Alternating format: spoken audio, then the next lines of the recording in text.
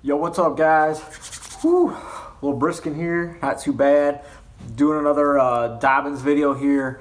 If you saw my last one, it was what is the best jerkbait rods.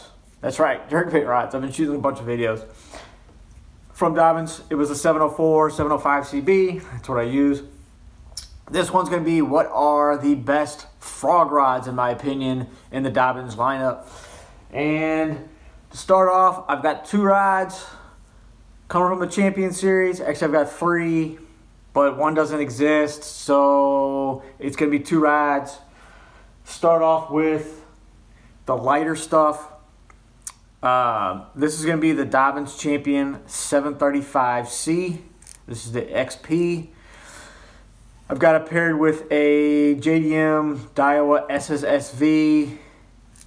It's a 8:1 gear ratio, super light reel, tricked out carbon handle, knobs, polished bearings, all that stuff, upgraded drag.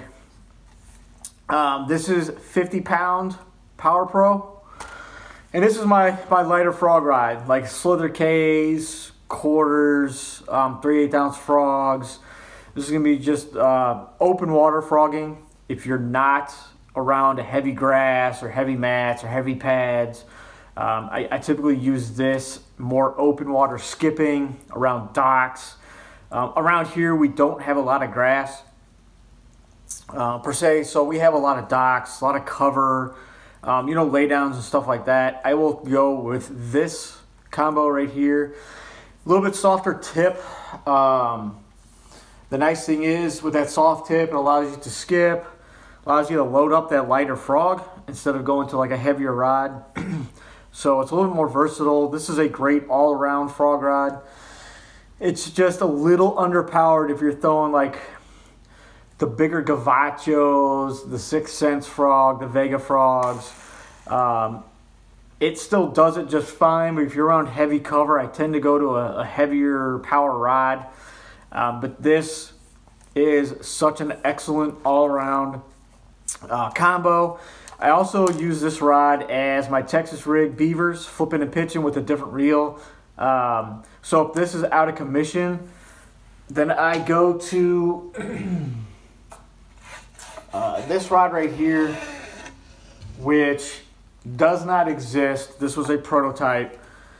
This is a 5 power. This is the old, this is probably, maybe 10 years old. What used to be called the Zeta, which never came out.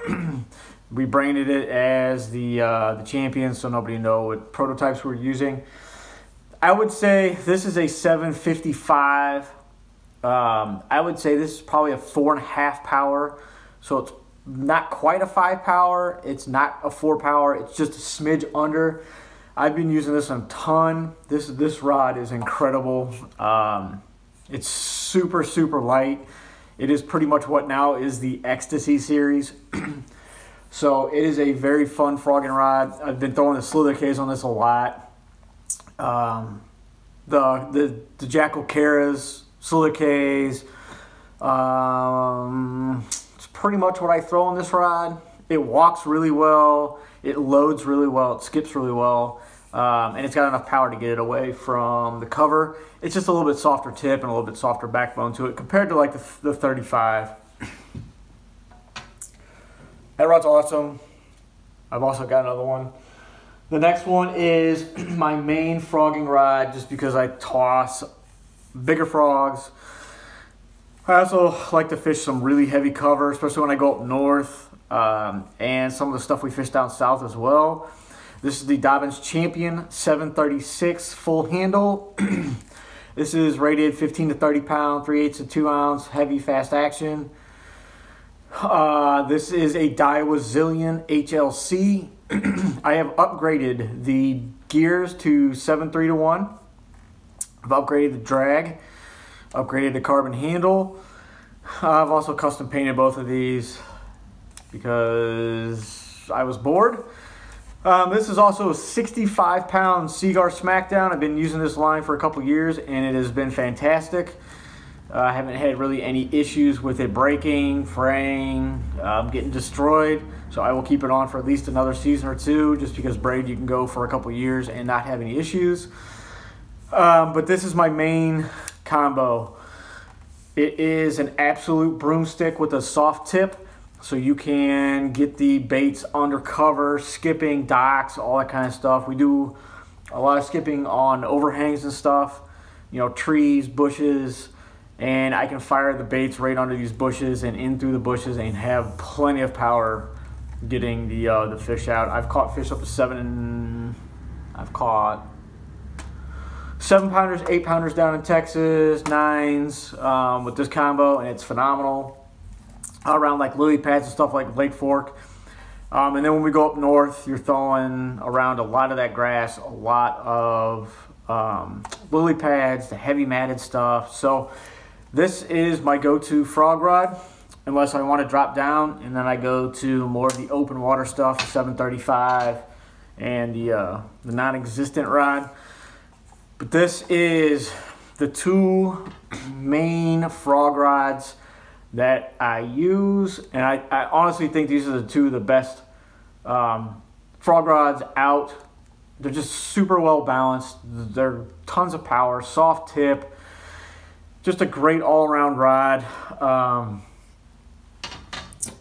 You know, for that, the 735 is a great all-around rod. This one is just a meat stick for throwing big worms as well, big jigs, swim baits. But these two right here are awesome. I know a lot of guys use like the DX 745s and 746 and all that stuff, and honestly, I just don't think it warrants the extra $100 to go to a DX to throw a frog.